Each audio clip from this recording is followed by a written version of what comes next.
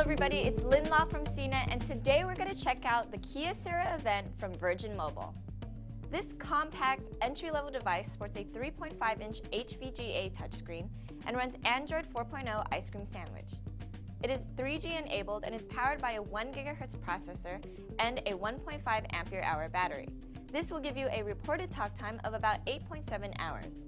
On the back is a 3.2 megapixel camera that takes surprisingly decent photos, and it could record 480p video.